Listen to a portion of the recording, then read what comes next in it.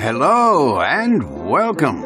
It's the Paul Leslie Hour, now celebrating 18 years of broadcasting with this very episode. We have a special guest joining us today to help celebrate this 18th anniversary. Our guest is a real legend and one of the most iconic recording artists ever in the world. Paul would like to thank everyone who's tuned in, ever, and especially today, as we meet Miss Connie Francis. The Paul Leslie Hour is made possible through viewers and listeners like you. Want to join them? Go to thepaulleslie.com. That's thepaulleslie.com and click on Support the Show. And thanks to everyone who contributes and those who listen. Now, it's the Connie Francis 18th Anniversary Special. What do you say, let's get this thing started? Paul? Hello, is this Connie Francis? Yes, it is. Hey, it's Paul Leslie. How are you this morning? Hi, Paul. How are you? Oh, I'm great. Yes, Paul. Well, thank you so much for making time to do this. My pleasure. Well, ladies and gentlemen, I'm pleased and honored to welcome you to the Paul Leslie Hour, now officially in our 18th year with this very show you're tuned into. And with us is one of the most illuminating and electrifying singers the world has ever known. Connie Francis has a voice that is as unmistakable as it is in a class by itself. Connie Francis is one of the most prolific recording artists of all time, and she has sung in several languages: English, German, Italian, Spanish, Hebrew, Japanese, and quite a few others. Her song, Who's Sorry Now, was listed by RIAA as one of the songs of the century. She is one of the great all-time concert draws. Connie Francis, I'm honored on behalf of our listeners. Thank you so much. It is my pleasure, Paul. The pleasure is all mine, but is it true you prefer, despite your legendary status, you like to just be called Connie? Yes. Well, Connie, thank you so much. What has always been the purpose of the art, the singing that you create? To reach millions of people throughout the world. I wanted to, as a young child, my father talked to me about this when I was 14 years old, that he said, someday if you ever do make it, and that's a long shot, I want you to internationalize American music. I want you to sing in German and in Japanese, because they're going to be our two biggest allies. And of course, Italian. You have to do an all-Italian album. And this was when I was 14 years old, and I was just making demonstration records. It must be incredible, because you have one of those voices that has reached all the corners of the world. What is it like knowing that there is someone probably this very moment listening to a Connie Francis song? It's a great feeling. So you mentioned Italian there, and you are of Italian heritage. Why do you suppose so many of the great American singers are of Italian descent? Well, if you ever spend a week in Naples, Italy, you'll know why. Everybody sings in Naples. Everybody sings in Italy. It's just part of our culture, part of our nature. How did you develop your voice? I didn't. I used to copy everybody else when I was making demonstration records. They would say, Connie, give us some of that good old Patti Page. Give us some of that good old Rosemary Clooney. Give us some of that good old Teresa Brewer. And so I was imitating everybody else when I didn't have a voice of my own until I recorded Who's Sorry Now, because I hated the song so much I wanted to get it over with, and I didn't imitate anybody else. I just sounded like myself for the first time. It seems like there's a huge universal lesson in that about being yourself. Yes, that's true. Nonetheless, one of the things about many successful people is success doesn't happen overnight. What do you think the best way to handle disappointment or adversity is? Well, one of the things that you must have when you set out to be a star, to be a star in show business, is ability to accept rejection. Because you're going to have a lot of rejection before someone comes along and says, hey, you're great. Has there been a biggest honor that you've had? The biggest honor that I had was my trip to Vietnam. That to me was the most unremarkable and incredible experience of my life. Why would you say that? What was it about that experience? I never felt more needed in my life. And to bring a touch of home to our boys over there was a thrilling experience for me. Is it possible, with all of the recordings, I've spent quite a great time going through and listening, and you have one of those catalogs. It is so rich and vast. Could you say that one of the albums, the full-length albums you made, is in particular a home run?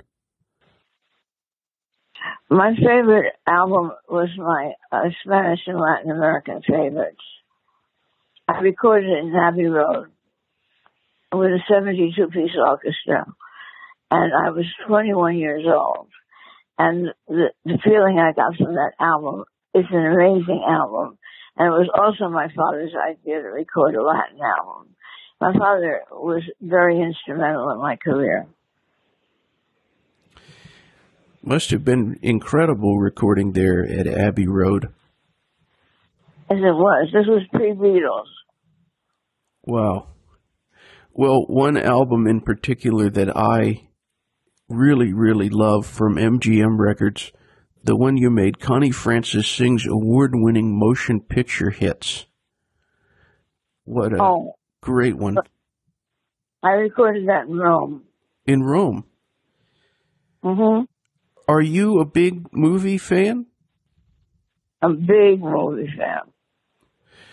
Could you say that one movie in particular is one of your all-time favorites? Oh, The Godfather. The Godfather. Without hesitation. And Gone with the Wind. Ah, you have good taste. I must have watched it at least 20 times. From throughout your catalog, would you say that there's a song, you've certainly had some great hit songs, but would you say that there was one that you would say is the most underrated that you thought didn't get as much attention as it deserved? Yes, All Day Long. All Day Long? It made the charts around 80, but it was my biggest international hit. And the song that was most popular when I sang it in foreign countries, even Romania. Now, Romania, that's a country that I have been to. I'm hoping, in particular, I was reading about that. You can tell us about your experience there.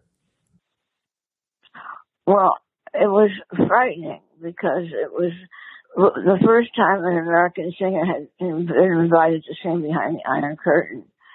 And my father didn't want me to go. He thought that it was dangerous because in his mind, I was America's Tokyo Rose at that time. He felt that my daily shows my weekly shows on Radio Luxembourg, which went behind the Iron Curtain and reached countries in Tunisia and behind every Iron Curtain country, was a bad influence on communism. And he was afraid that I was invited there to be killed. He said, you're going to come home in a box.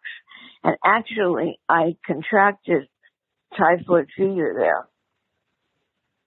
And it was deliberate. It was deliberate, you said? Yes, it was in my food. Oh, wow. But it it was a thrilling experience performing for those people behind the Iron Curtain. They weren't allowed to shout out. They weren't allowed to stand up. They weren't allowed to raise their voices. They weren't allowed to whistle. They just had to stomp their feet if they enjoyed the show. And the people looked like they were in straitjackets there. And I saw communism for the first time and all of its horror. And it's something that I never take lightly. That communism and fascism are two failed doctrines. And politically, I'm always conscious of news media that favors either one. Either far left or far right. Interesting. I can see a lot of truth in what you're saying. Have you learned something about people having performed in so many places and in front of so many crowds through the years? Well, my two favorite people were the Scottish people and the Filipinos. I thought that they were the greatest people I'd ever sung before. That's so interesting. Filipinos, I've been to the Philippines as well. They are, I hadn't been to Scotland, but Filipinos are just some of the loveliest people, so I have to concur with you. Why did you do so much traveling, Paul? How did you do that? Well, Romania was just recently, but I actually grew up in part in the Philippines. My parents had moved there. I see. But travel certainly... So you agree with me?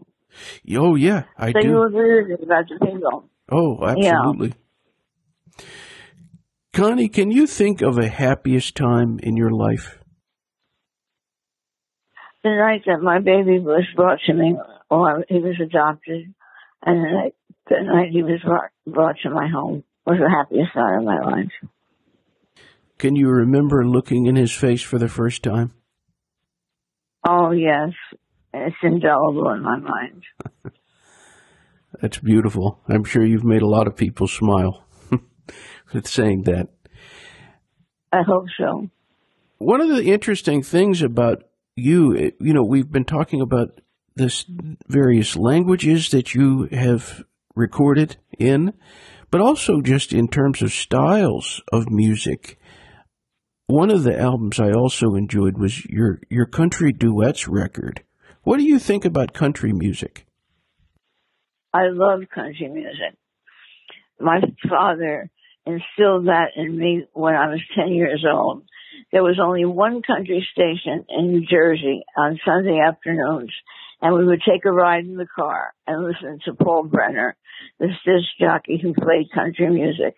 And my father said, instead of listening to the music that you're listening to, buy yourself some Hank Williams records and learn about country music, because country music has more to say than any other pop song you listen to on the radio every day.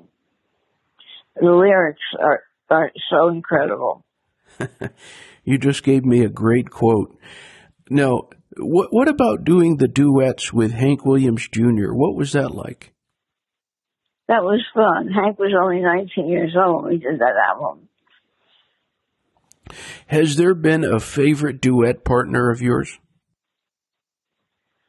No, because I haven't done any duets, except with Hank and Margaret Rainwater when I was 19. One of the people that I got to interview, God rest his soul, the great songwriter, Sir Les Reed, and he was telling me about... Oh, yeah. He told me how thrilled he was with the album you made of his songs. Yes, it was a great album. Les was a very underrated arranger and writer. I mean, he wrote all of the Engelbert Humperdinck and Jack Tom Jones hits. He wrote "Kiss Me Goodbye" for Tula Clark. and he's written some unbelievable material, and I felt that he was underrated, so I did a tribute album to Don called the songs of to Les rather called the Songs of Les Reed, and it is one of my best albums. It's a great one, and he was fond of that record. He told me. I know he was. We had a wonderful time together. He was a true gentleman. Well, Connie, how do you view songwriters? Your name inevitably comes up when someone thinks of Neil Sedaka or Howard Greenfield, or as I've been saying, Les Reed. How do you look at the songwriters that are out there? Well, Neil and Howie were responsible for many of my hits. They wrote Where the Boys Are. Anytime I had trouble finding a song, I would go back to the Mills. That was Howie and Neil for a song. And Neil is a genius. And Howie was too, and unfortunately he passed away.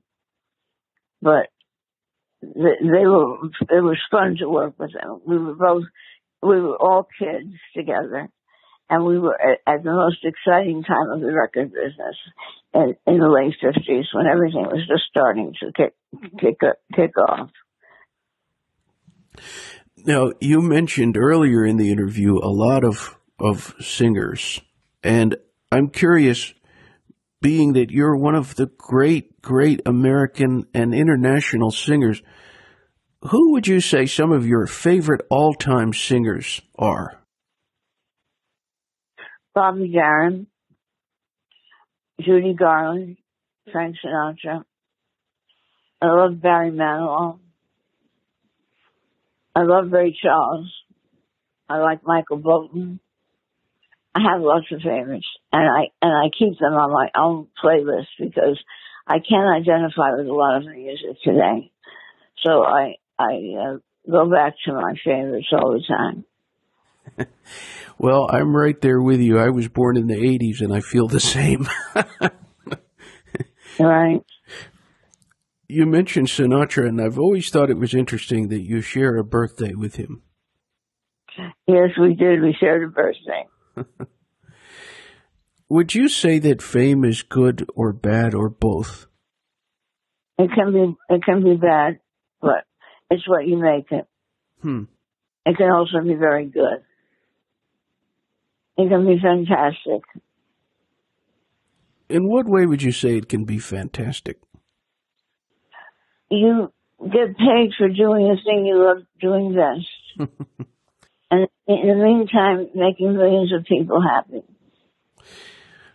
There's somebody that I want to mention. He's a mutual friend of ours. And I have to say, through the people I've met through the years, he was one of the nicest people I've ever met. And I'm talking about Oleg Frisch.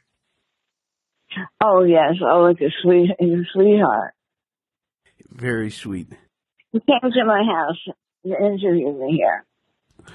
What did you think? How interesting to have someone know so much about you who comes from Russia. Yeah, that was amazing to me. We love you, Oleg, if you're listening. What is the best thing about being Connie Francis? Getting reservations.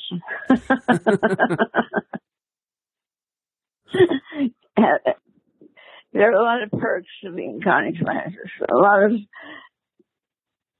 of things that aren't good, but a lot more perks than not. Reservations. Do you have a favorite type of food? Italian, of course. If I had to place a bet, that's what I was going to say. Of course. Well, it's been a great pleasure to have you here on our first show of our 18th year, and we have people listening from all... Wonderful, Paul. Congratulations on that. Thank you. In closing, is there anything you would like to say to all the people who are tuned in? That I love them, and I love that they love me. Well put. Well, anybody can check out ConnieFrancis.com. Please do. And Connie, we love you. Thank you so much for spending time with us. It's a great pleasure to do this interview. I'm honored. My pleasure, Paul. All right, Connie. Bye-bye. Thank you. Bye-bye. Thank you for stopping by today. If you enjoyed our program, consider telling a friend about it. The Paul Leslie Hour is made possible through people just like you. So you want to keep the show going, right? Go to thepaulleslie.com. That's thepaulleslie.com. Click on Support the Show. And thanks to everyone who contributes. Performance of the intro music is courtesy of John Primorano, The Entertainer, written by Scott Joplin. End credit theme music is courtesy of John Primorano, the traditional song Corina Corina. Your announcer is Dan Gold. Hey, that's me. The show is hosted and produced by Paul Leslie. And we'll see you next time on the Paul Leslie Hour.